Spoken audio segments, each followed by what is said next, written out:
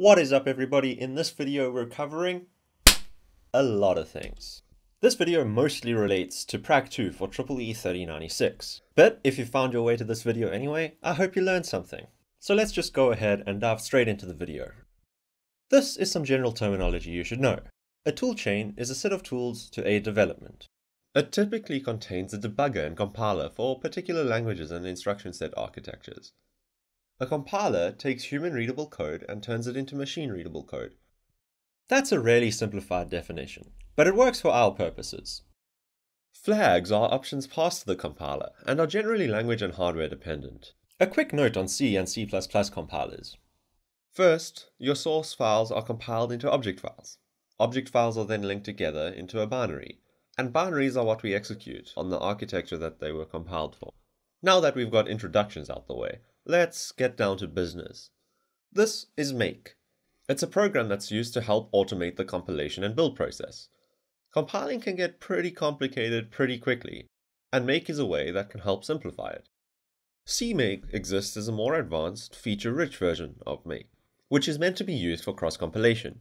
Being feature-rich makes it more complicated, so we're not going to talk about it now. In order to create a Makefile, you need to create a file called Makefile in the root directory of your project, as follows. And if we open it up, we can see that this is the Makefile for Prac 2. Let's work through it line by line. Makefiles have tabs as a part of their syntax.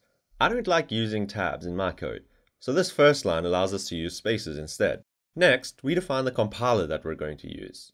We're using the compiler that's specific to the Raspberry Pi. We're using the C++ compiler that makes use of hardware floating point.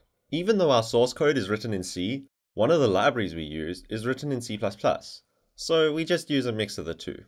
Next up, we have our compiler flags. We've included the maths library and the real-time library as a default. As you work through Prac 2, you'll have to change this section a little bit. Then, we have links to our custom libraries. Tools is where we're keeping our timing library.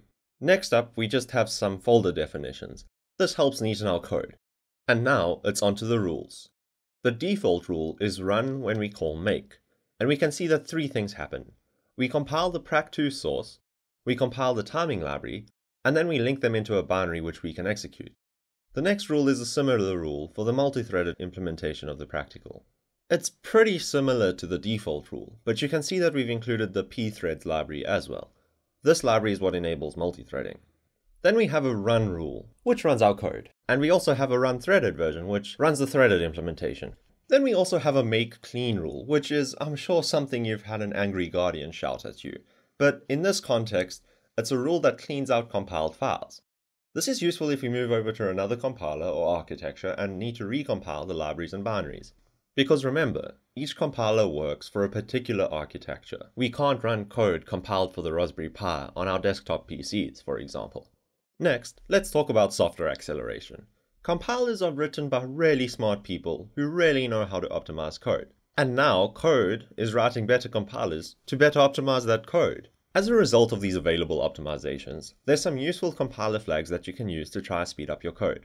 They're available in the Prac manual, but here they are on screen too. Be aware when using some of them, as they may affect your results.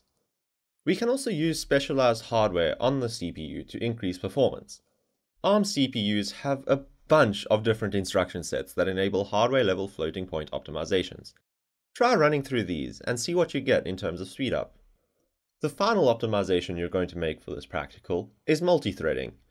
Note that more threads doesn't always equate to more performance, as there's overhead associated with creating and merging threads. Anyway guys, that's it for now. I've left a link to my Patreon in the description down below. I'd really appreciate it if you checked it out. Stay well, and cheers for now.